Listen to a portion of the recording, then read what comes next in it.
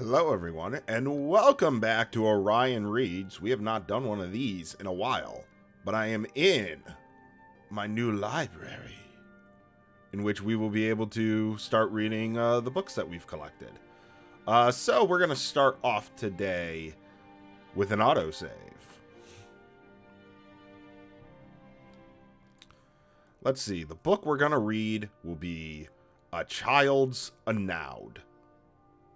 That's how I'm going to read it. The Anuad paraphrased. The first ones were brothers, Anu and Padome. They came into the void, and time began. As Anu and Padome wandered the void, the interplay of light and darkness created Nur.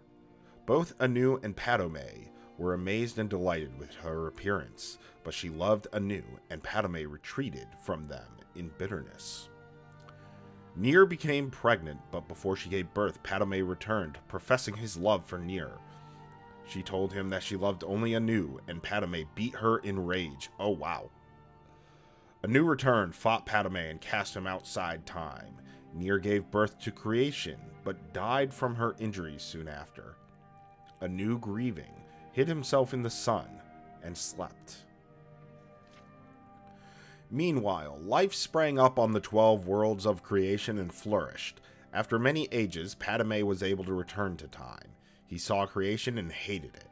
He swung his sword, shattering the 12 worlds in their alignment. Anu awoke and fought Padome again. The long and furious battle ended with Anu the victor.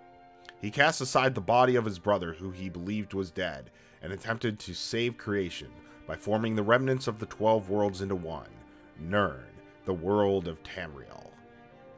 As he was doing so, Padome struck him through the chest with one last blow.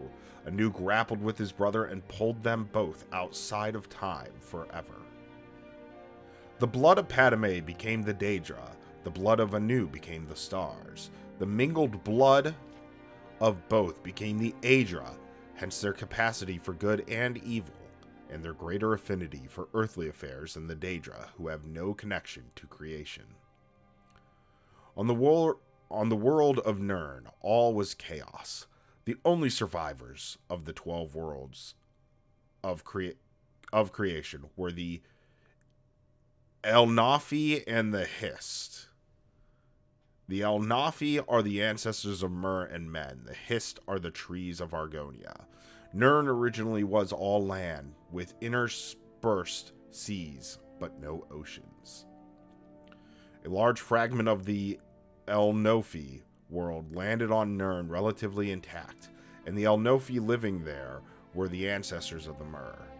These Elnofi fortified their borders from the chaos outside, hid their pocket of calm, and attempted to live on as before. Other Elnofi arrived on Nirn, scattered amid the confused jumble of the shattered worlds, wandering and finding each other over the years. Eventually, the wandering Elnofi found the hidden land of old Elnofi and were amazed and joyful to find their kin living amid the splendor of ages past. The wandering Elnofi expected to be welcomed into the peaceful realm, but the old Elnofi looked at them as degenerates, fallen from their former glory. For whatever reason, war broke out and raged across the whole of Nirn. The old Elnofi retained their ancient power and knowledge, but the Wanderers were more numerous and toughened by their long struggle to survive on Nirn. This war reshaped the face of Nirn, sinking much of the land beneath the oceans, and leaving the lands as we know them, Tamriel, Akavir, Atmora, and Yokuda. The old Elnofi realm, although ruined, became Tamriel. The remnants of the Wanderers were left divided on the other 3 continents. Over many years, the Elnofi of Tamriel became the Mer, which are elves, the Dwenmer, the deep ones, sometimes called dwarves, the Chimmer, the changed ones, who later became the Dunmer, the dark or cursed ones, the dark elves, the Bosmer, the green or forest ones, the wood elves, the Altmer, the elder or high ones, the high elves. On the other continents, the wandering Elnofi became the men, the Nords of Atmora, the Red Guards of Yokuda, and the Sexti of Akavir. The Hist were bystanders in the Anofi War, but most of their realm was destroyed as the war passed over it. A small corner of it survived to become the Black Marsh in Tamriel, but most of their realm was sunk beneath the sea.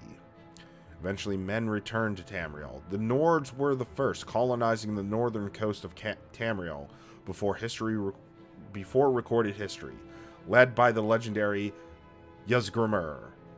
The 13th of his line, King Harold, was the first to appear in written history, and so the mythic era ended. That was a nice little, kind of like mythical storytelling, it seems, of like how the world got created. I don't know if that's similar to like the Bible, where like God, he supposedly created the world in 7 days. It seems like that was kind of a similar vein to it. But that is going to be the end of Ryan Reads for this episode. Make sure to do your usual YouTube thing of liking, subscribing, ringing the bell. Check out links in the description for places that you can end up finding me.